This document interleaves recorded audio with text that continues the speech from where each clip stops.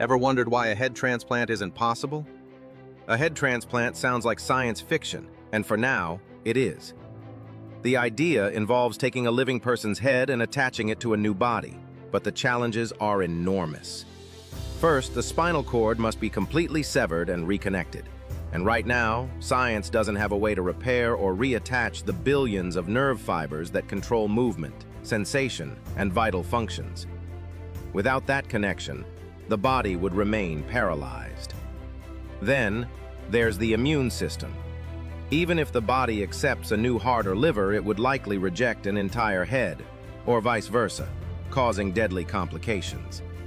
Ethically, it also raises huge questions. Who would the person be after the transplant, the head or the body? So while it sparks curiosity, a head transplant isn't possible today due to medical, scientific, and ethical barriers. And that's why head transplants remain an idea for the future, not the operating room.